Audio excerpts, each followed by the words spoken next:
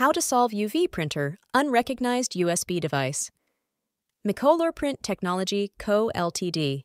1. Phenomenon description. The connection between the computer and the printer prompts the USB device cannot be recognized, which is displayed in the device manager. 2. Reason analysis. 1. The USB cable is of poor quality or damaged. 2. The power supply of the USB port is insufficient.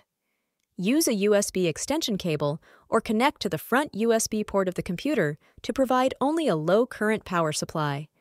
The computer can detect the device under low current conditions, but may not be able to maintain high-speed communication. 3. The driver is not installed or there is a problem with the installed driver. 4. The motherboards of some computers do not support USB 2.0 well. 3. Solution. 1. Buy a regular USB cable that meets the standard and try not to use a USB cable. 2. Connect the data cable to the rear USB port of the computer.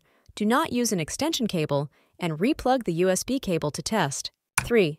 Reinstall the printer driver test. Please click here to view the driver installation method. 4.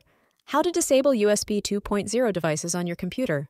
Method 1 to disable USB 2.0 devices. Disable the USB 2.0 device in Device Manager. Method 1.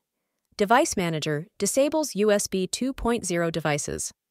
Right-click My Computer and select Properties, click Hardware, and then select Device Manager, expand Universal Serial Bus Controllers, and right-click USB 2 to select Disable, disables the USB 2.0 device.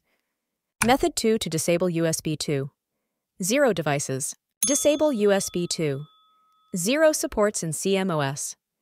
Tip: due to the different brands and models of the motherboard, the methods and interfaces for entering COMs are also different. The following methods are for reference only. It is recommended to check the motherboard manual for specific methods.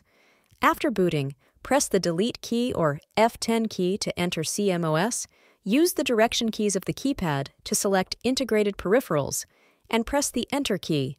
Use the direction keys of the keypad to select USB 2.0 supports, and press Enter key, change Enabled to Disabled, and then press F10 key to save the setting.